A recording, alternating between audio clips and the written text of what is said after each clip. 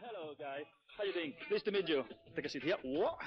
Well, bueno, aquí estamos con John, el guitarrista de los Red Hot Chili Peppers, y como he dicho antes, justo a un par de horitas de ese super concierto. How you doing?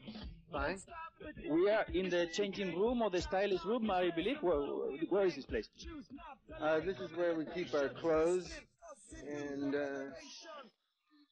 socks, hat, underwear. Each guy has a different type of underwear that he wears. Showers. Yeah, we're gonna go through in a sec. But one question: why you have so many clothes? If in the end, you look pretty good. Something inside the teeth? Yeah. Okay. Can you manage it?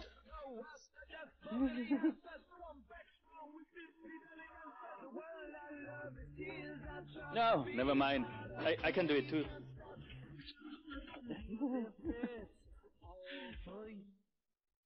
It's okay? Pause for a second. Okay, ready? Something wrong? Fine now? Okay, we were talking about, clothes, shoes. Which ones are yours? Mine are the gray Adidas ones right there, and the second one's from the left. One question. You have so many clothes that at the end you always, end up without clothes. So. Actually, that's not really true. I thought you were going to say it looks like we always just wear what we're wearing off the street or something. How do you feel about, coming up, with, coming back again, with the Red Hot Chili Peppers after this kind of break? We haven't really had a break. We've been working pretty hard, and even when the band isn't working, I've been working on my upcoming solo record. So, in a studio. So I've been working really, really, really hard, and I'm very kind of disoriented. I'm happy to be in Spain. We had paella last night, and I had rabbit paella, and that was delicious. When I was a little kid, when I was 9 years old, there was a picture of Sid Vicious in a magazine with Johnny Rotten.